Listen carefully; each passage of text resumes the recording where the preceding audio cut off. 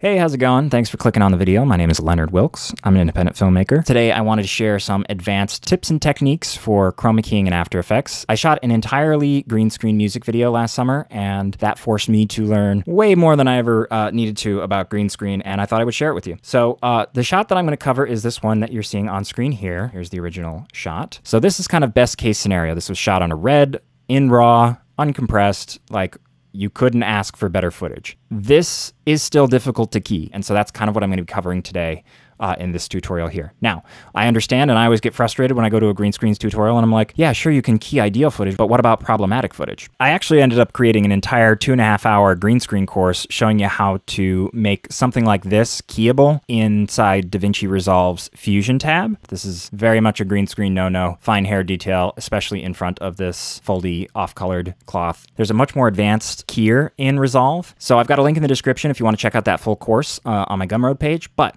short of that, even the most ideal scenario footage isn't going to give you the best results right out of the can. So there's a lot that you can do to improve keys like this right within After Effects. So let's get started with that. Just a real quick overview of what we're going to actually try and do here. Most people, when they sit down to do a key in After Effects, are going to try and get everything to work within one instance of Keylight. It is a really complicated process that requires several steps, and most of the tools that you're going to find in any software to help you deal with this try to oversimplify it. They try to let you do everything in one single layer and effect, and to a degree, yes, you can do that, and especially for things where you're not really looking at major edge details, you can get away with it. But if you're looking for that super pro level key, like you see in the Avengers movies or whatever the big blockbusters, if you want it to not be apparent that you shot something on a green screen, you really have to take things step by step. And the two biggest steps, and we're going to be covering all of this in detail, you first have to generate your alpha layer, which everyone's more familiar with, which is getting that black and white matte that says, hey, everything that's green here should be transparent,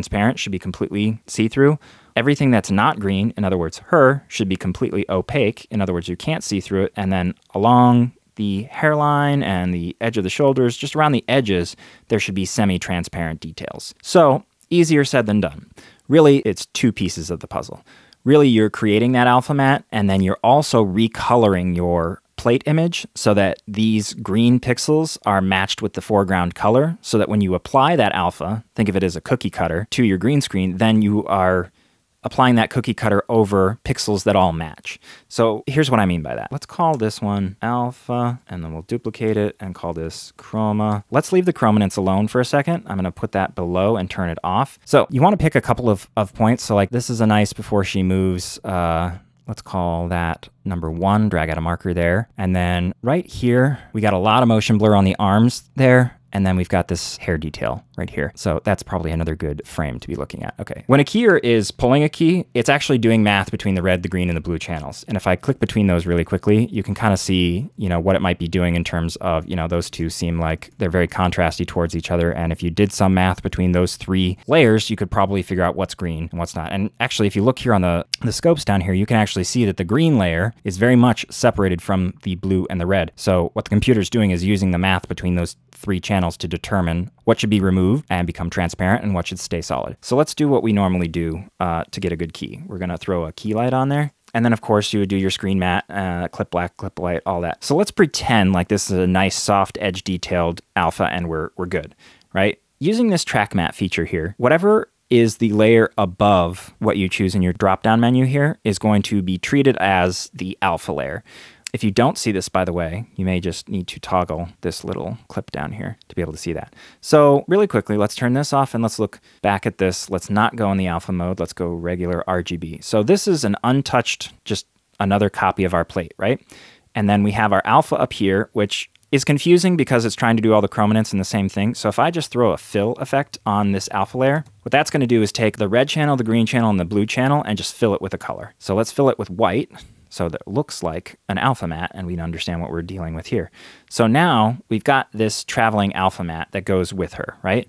And that's what you want to think of as the cookie cutter, that alpha. And it is going to cookie cut whatever we put below it, this chrominance. So let's use that as an alpha matte. Cool. So now you're seeing what's happening here is we're applying that cookie cutter and it is cookie cutting the pixels beneath it. Now those pixels, because we haven't done anything to this base layer here, if I turn that off, it's just our regular plate. You can see how the chrominance is actually affecting our edges here. So in an instance like this, a lot of times people are going to go back up to their Keylight and say, well, I don't want to see this stuff, so I should just shrink this down a little bit. And cool, now that'll get rid of it. It does, to a degree, get rid of that. But what it also does is get rid of all the edge detail that you were trying to maintain, right? So instead, put that back to 0. Instead, what you would want to do, and let's go to a hero frame, fit this in here. So let me take a quick screenshot here of what this looks like now, and then turn this off for a second so we can see what we're about to do. I'm actually just going to use lumetri color correction, lumetri color, using the curves. And if we go to hue versus hue, and I select the green hue, now this is going to allow me to recolor those green pixels. So obviously we don't need this to be a blue screen. If we're doing this whole cookie cutter thing, we want these green pixels to be indistinguishable from their foreground counterpart. So we want it to be generally peach to deal with any section here that touches her skin or the dress. And then we'll probably need a little brown and or red for her hair, right?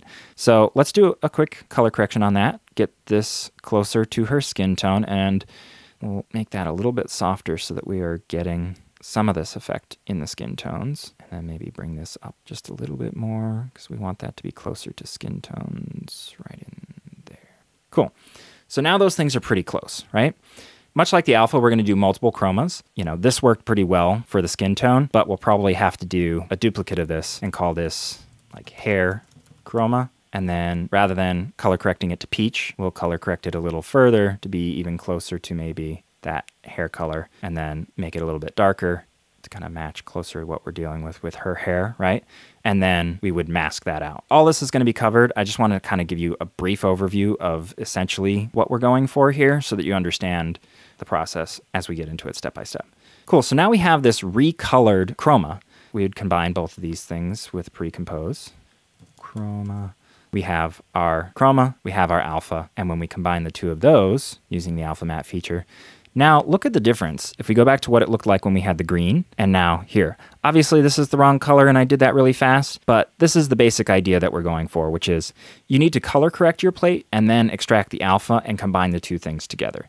So anyways, that is a quick overview of the essential steps that we're going to be doing in this tutorial, but now let's dig into the details. So let's do a whole new instance. There we go, right?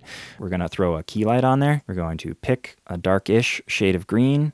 Let's hop on over to our alpha layer so that we can see how much noise we need to get rid of. One thing that I like to do is once you've got a good green selection, if you mess around with the blue and the red sliders, you can get kind of a nice threshold where it's like, I'm trying to keep the detail of the hair. I don't want to introduce too much noise over here or have any noise for that matter, but I'm just getting this right on the level to where beyond that, you're starting to get noise. This I'll take care of in another pass, but near the hair, I think we're pretty good there. Okay. You may be aware that you can combine keys because obviously we're getting kind of the best result there for the hair, but obviously we're leaving this here and we don't want to crunch it too much and lose all of that detail. So the cool thing is you can split them up, right? So let's do a real quick, let's call this hair and we'll duplicate and call this body. Put body down here. I'm just going to do a quick garbage matte and this is going to just separate the hair from the body, right? And let's keyframe that really quickly. You can be a lot more detailed than I'm going to be with this, but basically what we're going for here is we've got two separate keys, one that's perfect for the hair and then one that's going to be better for the body. And we're just going to combine the two of them. That's one of the tricks that you may or may not have already heard and get the best of both worlds. And that works well for a shot like this where it's a very simple move and the green screen's relatively even. So what I'm going to do, I'm going to take this mask here, I'm going to copy it. Since this is the body, we want to subtract this here. And then for the hair, if I put that mask on there, now it's add, subtract. Great, right? Except,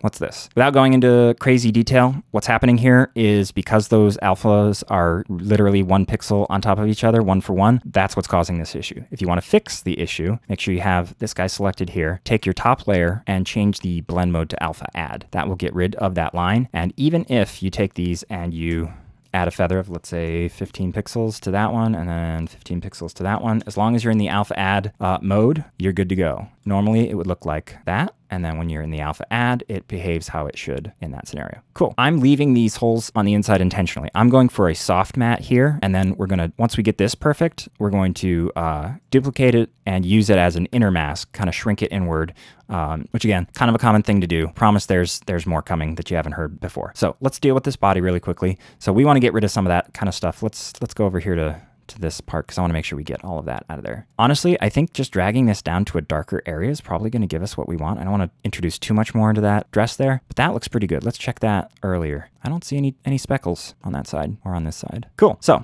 let's call this our soft layer. Good to go on that one. I'm actually going to pre-compose these together. One of the things we can do now that we have this nice soft matte is create a crunchier yet smaller version of this exact same thing on the inside that will cover up all of these holes. And then we just worry about the transition between the two of them.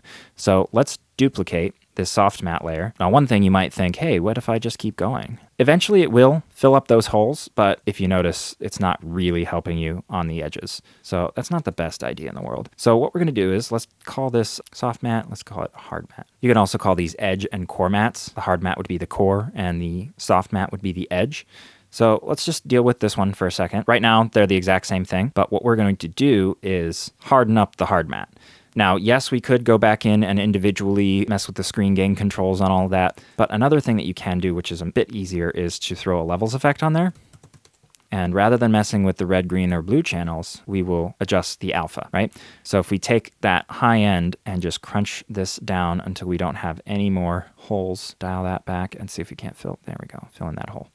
So we want all this transparent detail, but as soon as it gets to a 1.0 in the alpha, 0 being transparent, the decimals in between being the varying levels of semi-transparency, and 1 being fully opaque. Once we get here, we want it to stay full inside because there should be no holes, right? But the problem is, look at these semi-transparent areas. They get covered up by this hard matte. Now, we kind of want that when it comes to the skin, but not for the hair. So how do we get the best of both worlds? Well, let's start with using a simple choker. And what the simple choker is going to do, let me turn off the layer below so you get a full idea of what's happening here, is it's either going to bring it out or in. Now, if you go to too many of the extremes, see, this is obviously not retaining that sharpness. So you want to keep this like within, 5 to 10. So what we're going to do is get this just inside the edge of the skin. So see how if we keep going, we're revealing a lot of the semi-transparency. We want this to be just inside so that we can blur it a little bit and not go over. We never want to go over. We want that edge to always be bleeding on the outside so that it maintains those nice, soft, fuzzy edge details, because that's what's going to sell this, is nice, soft, fuzzy edge detail. So this might be a little much. Let's not go further than like maybe 5. You just want to be right on the inside there, which is going to cover up most of these things. Now, obviously, the fall off between them is a little jarring. So your first thought might be, well, maybe I just Gaussian blur it, which is a good idea because this hard line, here, let me turn off the soft matte on the edge. So this hard line, you can soften it up by doing the Gaussian blur, right? So now it might fade nicely into that bottom layer. And in fact, it does. You could just leave it like this. The problem that this is going to introduce is when you start to have things like here, when her arm kind of opens up. In the soft matte, you can see all of this kind of semi-transparent detail right here, especially right here where things get very close to each other. This looks correct. Now, when we apply our hard matte, you can see the obvious problems with something like this, right? So we want a little bit more of an even fall off than even just that, right? So the blurring is helping, but it's also adding to and covering up some other areas that we would rather have left opaque. So in other words, see all this black here that should be completely see-through? When we get to the core matte, we're covering a lot of it up and there is no gradual fall off, right? Right now, this layer can blur outside of that original boundary box if it wants to, right? If we keep going with this, eventually it will go outside of what our original plate is. So that you're going to get this halo, especially in sharp corners here under the arms. So you really don't want that per se, but it is nice to get some softness so that it doesn't just seem like it rolls off in 1 pixel. In other words, let's get rid of this Gaussian blur here for a second. This is too obvious. Like we can see the transition between these two things and it's not great. It's not ideal. I want to talk about track mattes. We kind of briefly touched on this in the intro. You can use any layer as an alpha matte for the layer below it. So if we want to blur this, but we want to make sure that we don't go outside of this bounding box that we've already set, we can actually use this hard matte as a matte for itself, if that makes any sense. So right now, we're saying that anything that's below this, we want this to be affected by this map. So in other words, affect everything in the white, don't affect anything in the black. So if we duplicate this layer, and instead of calling it the hard matte, this is going to be the, let's call it the boundary for the hard matte. So hard matte, I probably spelled boundary wrong. So right now, these two things are identical. They're the same thing, right? But if I throw this Gaussian blur that we had talked about on here, And let's crank it up to something ridiculous, something that we know is going to affect our edges, right? So clearly, this is no longer going to have that sharp edge detail. And if we apply the thing underneath, we're going way over into the black, right? But if we limit this hard matte by itself, essentially, we're saying blur it, but only on where there's white. So let's go back to this and let's make this hard matte our alpha layer. Now you can see the blur happens inward, just not outward. So when we put the soft matte on the inside, now you're getting kind of a nice fall off. All right, so that's a little crazy. We don't actually want that to be that blurry. Really, we probably want this to be like, I don't know, like 8 pixels. Just something with some nice fall off. Maybe a little bit more, something like that, right? But then we have to deal with the harshness of this line. So let's look at how much we've come in on the simple choker. We came in 5 pixels on the simple choker.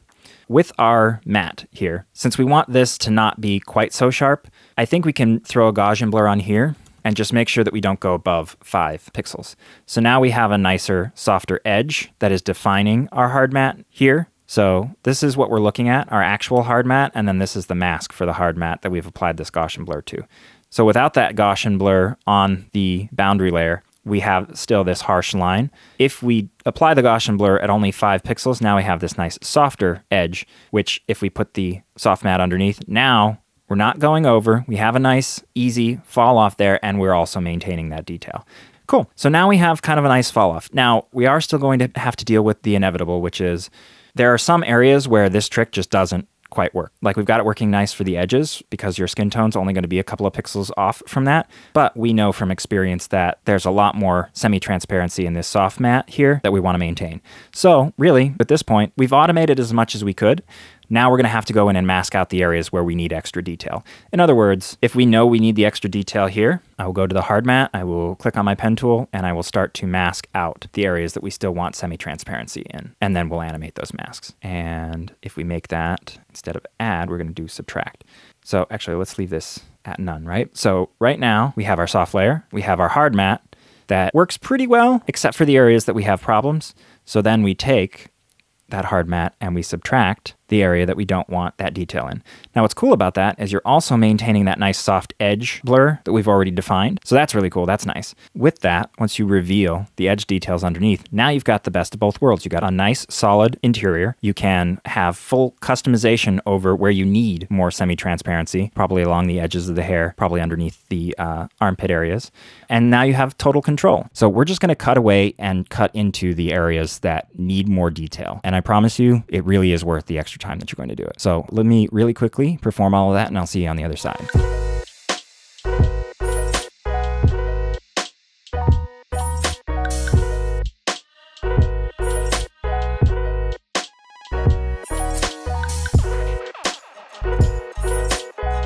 So now we have the best of both worlds. So let's actually pre-compose these together. Pre-compose, alpha. Cool. So now we have our alpha. Let's go back to the project and drop another green screen plate in. So obviously you're understanding what's happening there. Now, if we just go ahead and apply that alpha using the track matte, and again, track matte is the layer above whatever alpha is contained here will be used as the alpha for its immediate adjacent layer. So at this point, obviously we haven't done any despill because we cut that out of the process. And you could very easily just add an advanced spill suppressor. And that honestly looks pretty good, right?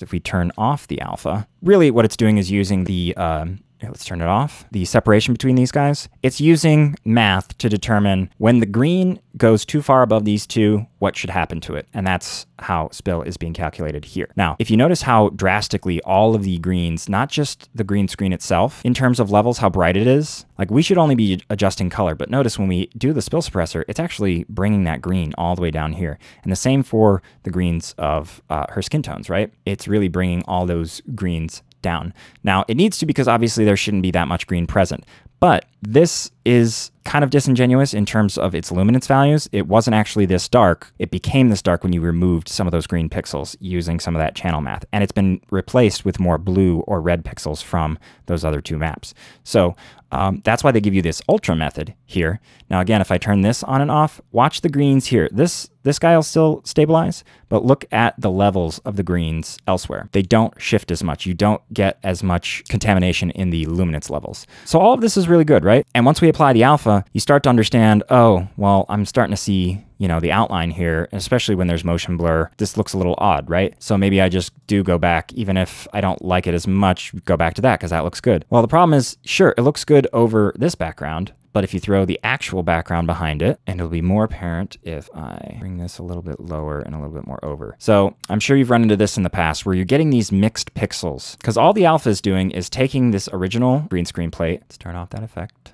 So it's taking this and it's just remapping these pixels, these green values. And it's doing it, you know, using its algorithm, and you have some control over it here and there. But for the most part, it's, you know, these sliders can only do so much. So one of the other things that you can do is actually custom color correct your plate. So let's get rid of this background. I don't want that as a distraction right now. And I'm going to remove this advanced spill suppressor because, again, I don't think we need it. What I'm going to do is actually use lumetri, because if you use the curves, the versus curves, you get hue versus saturation. Hue versus hue is the big one we're going to use here. So let's go back to good hero frame, right? So what I want to do is, I know skin tones live here, and obviously it's a green screen, so I want to make sure we capture all the greens. I'm going to take the green slider, and with the hue versus hue, you can actually push it closer to her skin tone. You can actually make the entire screen closer to her skin tone. So that's going to be helpful, especially since she's wearing a skin tone colored dress. Most of these green pixels, when they get cookie cuttered by this alpha, are correct now. So I've already done my color correction really quickly, my advanced spill suppression, and I have control over it. You know, if I needed to be a little more or a little less, I can do that. If I need to, you know, bring the actual skin tones and get a little bit of the green out of there, I have a lot of control. Now, one of the things that this is going to do is introduce some artifacts. You will especially notice this if we turn off the track matte. You can see what's going on here. We're getting weird banding effects right here. I'm not 100% sure why Lumetri is doing it exactly that. There are other color correctors in different software that won't necessarily create these issues. They're easy enough to fix. So let's figure that out really quickly. Even before messing around with the Lumetri panel, I want to kind of show you the idea of what we're going for here. So again, if I apply the alpha matte here, we've got the green halo that everyone's familiar with. And that's because we haven't done any despool, right? So let's turn that off for a second. Let's go full screen. So one of the cool things that you can do is use blending modes to recolor the edge pixels, especially where you're getting those problem areas. So to kind of show you what I mean, if I actually just go, let's go to our problem frame here where we're going to have some issues. And again, alpha matte. But what if I actually went into the plate, double clicked it, pulled up my brush tool, and rather than normal, if I switch this blending mode down all the way down here to color, and then I alt click to pick a skin tone color and start painting with that. And actually, I would probably want to get a little bit closer to exactly what the skin tone is there. Do the same with the hair here, and just kind of recolor and retarget those pixels to be closer to what they should be for the foreground pixels. Do the same with the red and this guy here. Now, luminance is a whole other thing, and I would use a multiply brush for that. Really, we're not going to be using brushes. We're going to be using shape masks wherever we can. But check out how much better this looks. We got to go back up to a comp. That is much more appealing than what we had previously, which was, let me throw this plate in here, set it to alpha. So let's take a quick snapshot of that, and let's look at the before and after. So you can see, just by getting the color right, a lot of people think once you have this perfect alpha that you need to eat away at it when you have see-through issues like this. Like, how do I get rid of this halo? Well, I eat in onto the alpha matte. No, no, no. You're going to want to color correct your base. Let's not do it that way. Let's do it with shapes. Let's turn this guy on. No track matte. Go back to our beginning frame, fit. So what I'm going to do is I'm going to come over here to my ellipse tool, and then for the fill color, I'm just going to pick a skin tone and create a shape. And then this will be arms. So let's do size, or excuse me, scale. That's unlocked. So really we want to get this close down here. We want this to cover her arm. I'm going to throw a Gaussian blur on here, because I don't want this to be nice and even. I want this to be spread out quite a bit. Cool. So I'm going to do the same thing using the color mode. See, now I'm already doing my color correction. Now, again, I forgot I had that Lumetri on here. So L-U-M-E, Lumetri, curves, hue versus hue. Let's put a skin tone marker there. Bring the blue back down to here. Green's going to go up here. And skin tones right about there. Cool. All right. So again, yes, we're going to be doing some keyframes, but it's really, really, really not that big of a deal to do a couple of keyframes in the long run here. Let me also throw an HLS, hue saturation lightness, just so that I have some keyframeable, adjustable parameters for this, so I can kind of really fine tune what I'm looking for with this. Anyways, so let's keyframe this bad boy. And in fact, I'm also going to rotation scale. Cool. All right, let's go.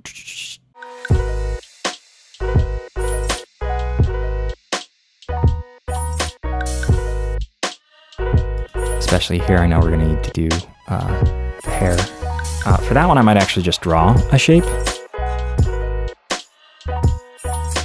The anchor point with these shape layers are a little more difficult to deal with. I'm actually just going to correct the anchor point and reset it back to where it should be because I don't want to deal with that later. And now I can still use my size, scale, and rotation bits for all of this. And I might even put that anchor point a little more to the sides there. So now if I mess with the scale, like the width of the scale or the height, I'm doing the whole shape like that. And I may have to go in and actually adjust those pins, but I'm going to try to not have to do that. So let's do that. Okay, here's a good example where her red hair is kind of down here and not up into this. So it's going to be important to have your HLS on this one for sure. Oops, not zone. Color balance, thank you. Bring this back a little bit. I will mark that. And then I think by this point, we should be back up to probably our full opacity. So it'll just slowly lose opacity as it gets over there. But it looks like it's staying relatively where it should for this.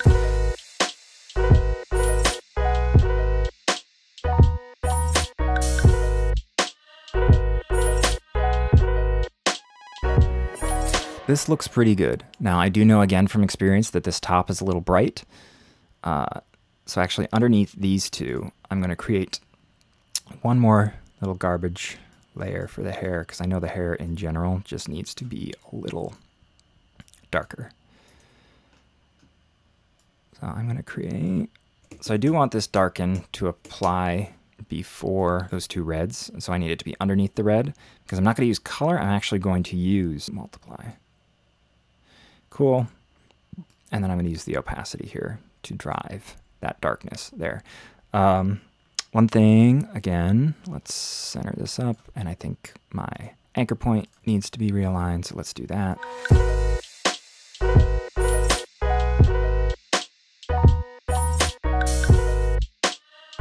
All right, so now we've got all these traveling mats, and yes, that was a bit to do, but you can kind of understand the science of what's happening here in terms of if you apply the cookie cutter alpha on top of that with all of the correct colors, pre-compose that, and if we apply the alpha, now we've got kind of the best of all worlds going on here. So if we put that over our background, now we're really in good shape. Now there are a couple of other compositing things that I would still do to this. Obviously, I'd throw a blur on the background, like a camera lens blur. And actually that 5% is pretty good. Another thing that tends to give away green screen is if you look at actual footage of people in front of real backgrounds, it takes 3 or 4 pixels of fall off because you're never fully in focus on exactly that edge there. You're usually in focus on their face and there's a little bit of fall off. So these two need to be pre-composed. We're going to call this Leah because that's the dancer's name. So now that this is pre-composed, now on top of this, I can put my edge blur. And the edge blur is not applying a blur to everything, literally just the edge pixels. And in fact, you can tell how many of them there should be. So let's just do 3 pixels. And I think that's probably too much. 2 is probably, because like, look at the difference of what we're doing here. You know, it's very, very, very subtle, but it ties the footage back together. Like that looks more like a real picture. Now, the other thing is because we filmed this at a pretty high shutter speed, it's a little bit jittery. We did that so that we didn't get a lot of motion blur, but it is nice to put that back with say a pixel motion blur. And obviously it's going to start out at probably way too extreme. Like just for instance, when this is the most motion that we have, that's obviously way, way, way, way too much. So maybe we put this down to like a 90-degree shutter or maybe even a 45. That to me feels a little more natural.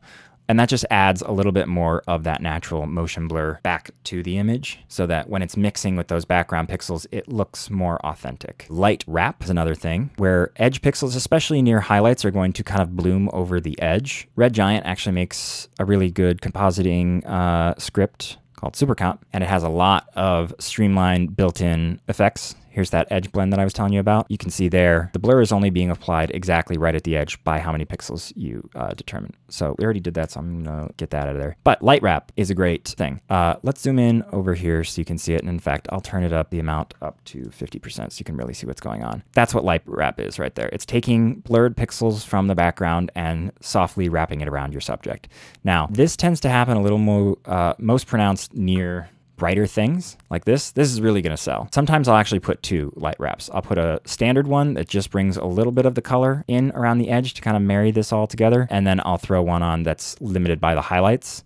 So again, this one is not really throwing it anywhere but the highlights. And then if you want it to be, you know, a little bit bigger, you know, encroach in on a little more. Actually, I think it should probably be smaller and more intense. So that's going to tie that in much better. And if we go ahead and render this out, I'm going to do it at half. You can see how much better all of this kind of marries together, especially when she kind of goes over the brighter areas of that. And especially when she hits right in there. That's how light behaves in a lamp. Okay, so this is all fine and dandy, right? But if we were going to do something more complex, like one of those other shots that I showed you, this gimbal shot, for instance, it would be a pain in the butt even if the camera wasn't moving, right? You'd have to mask out all of these individual trackers, put a Keylight that affects that particular shade of green, put a Keylight to get rid of this bright green. You need one for the medium green, probably one for this area down here, one for down here, one for over here, these folds. Everything would be a nightmare, right? Well, there's actually a different way to key altogether. You don't have to necessarily just use the channels. You can also do a difference matte. At the end of this plate, she walks all the way off, right? So let's duplicate this, time, freeze, frame.